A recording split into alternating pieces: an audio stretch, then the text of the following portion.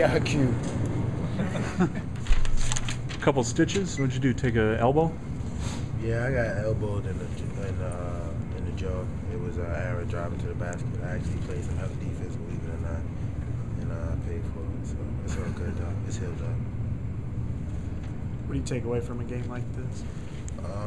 Well, I would say myself, I learned that today it didn't count, and I don't know if I subconsciously knew that, so I didn't come in with the right attitude. I felt like I came in, I got shots up early, and I thought I was ready, but anything I did last year doesn't mean anything this year. So, and it's gonna be harder. People are gonna play me harder. So, I think the first thing I gotta do is just play harder before I get into all those technical things. I mean, I work out all the time and practice every day, so I know I can do all that fancy stuff. But basically the thing I take from this is just playing harder. Because I mean, like I said, everything I did last year, it doesn't just magically happen. I have to think back on how hard I had to do that stuff. And as you rise in status and you get older and the expectations get higher, it takes more effort and energy. So, that's what I just would say to myself. So are you disappointed with how you played?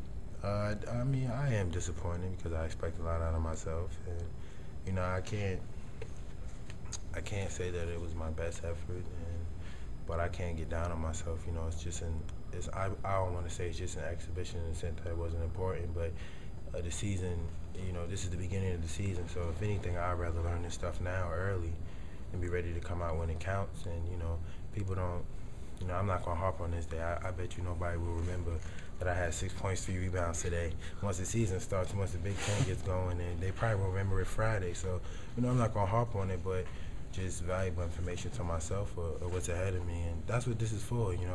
To work out the kinks, to get the rust. Now I got all my jitters out, and I definitely am coming back more prepared Friday, more focused, more energetic.